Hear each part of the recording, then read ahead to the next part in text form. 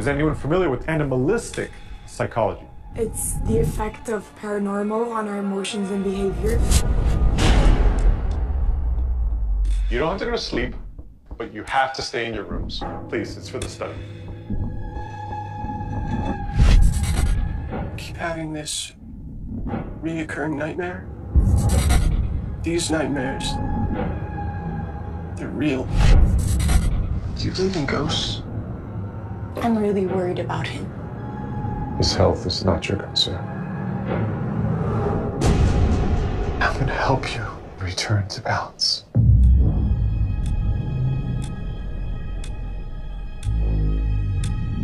Something is happening. Something is wrong. I'm seeing things. Henry, are you okay? We gotta leave this place.